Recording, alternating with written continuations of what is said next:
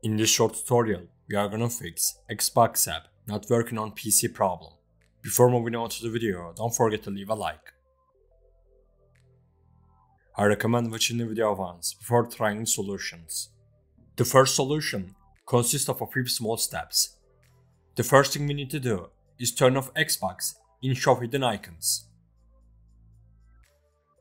After doing this, we go to the search section and open the Microsoft Store to update the Xbox app. After opening the Microsoft Store, type Xbox in the search bar. Then, if we need to update the Xbox app, we update it. We have updated the Xbox app. The next thing we need to do is repair and reset the Xbox app. To do this, we come to the search section and type Xbox. Then right click on it and open App Settings. After opening App Settings, we scroll down and click Repair. Then we click Reset. The last thing we need to do is to set Xbox's services to run automatically. To do this, we go to Search and open Run. After opening Run, type services.msc in the search bar and click OK. Here are the services running on our computer.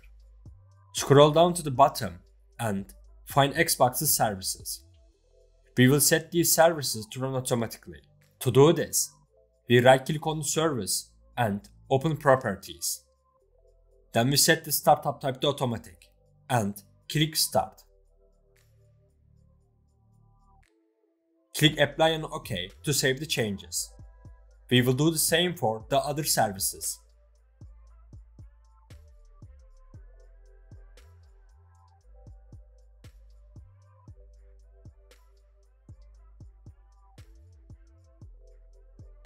We have set Xbox's services to run automatically. Now, you can check if the problem is solved or not. If the problem is not solved, we will move on to the second solution. Also, don't forget to like the video if you haven't already. The second solution has two steps. The first step is to install the Xbox Identity Provider. To do this, we open our browser. After doing this, we download Xbox Identity Provider. I will put a download link in the description, but you can also find it by searching for it in your browser. Click Install and then click Open Microsoft Store. After doing this, a tab will open like this.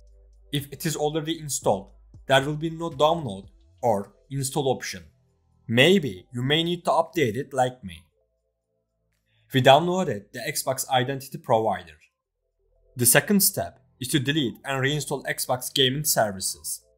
To do this, we go to Search and run PowerShell as admin. There are two codes we need to write in PowerShell. You can find these codes in the description section. Our first code will remove Xbox.GamingServices from our computer. After typing the first code, press Enter. Then we write the second code. This code will allow us to reinstall the Xbox.GamingServices we deleted. After pressing Enter, the Microsoft Store will open. Here, we install gaming services again. We have installed gaming services. Now, we need to restart our computer. After restarting your computer, you can check if the problem is solved or not. If the problem still persists, it is because the problem is not caused by us, but by the Xbox servers. To check this, we type Xbox status. If there is a yellow or a red logo next to the servers, it means that the servers are down. In this case, unfortunately, there is nothing we can do but wait. We have come to the end of the video. I hope one of these solutions fixed your problem. If the video helped you, don't forget to like the video.